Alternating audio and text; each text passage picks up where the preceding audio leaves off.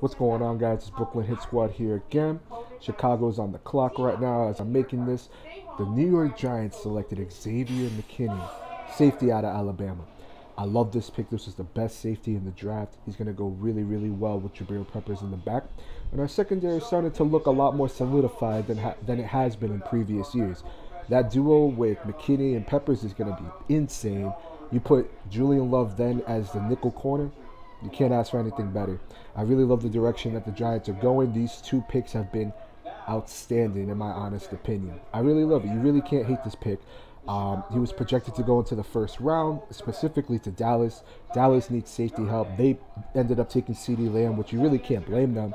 And, you know, we could have went center here. We could have went edge. I really thought that we were going to go Matt Hennessy or we were going to go Zach Bond.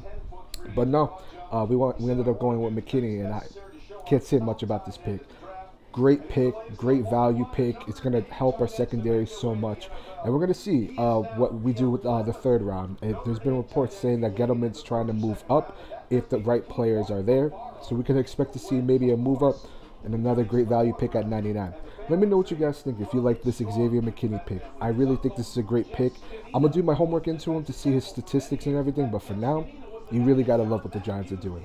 Like, comment, subscribe. Let me know what you guys think about this pick and who you think we're going to draft with the third round pick. Brooklyn Hit Squad here again. Be safe, y'all.